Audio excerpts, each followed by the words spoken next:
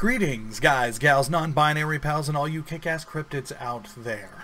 My name is Glowcat, but you can call me Audrey because we're friends. And in some places, you may know me as Scrubhouse Video Club or Glowcat SVC, and of course some of you also know me as Arcade. And I'm coming to you on the Trans Day of Visibility because I, as an AMAB non-binary person, would like to shed the light on the fact that we aren't that visible. A lot of people feel that androgyny goes hand in hand with being non-binary, and not everybody has the ability to be androgynous for one way or the other. But we still exist, and we're here. And hopefully, what little bit of a platform I have can shed some light on that.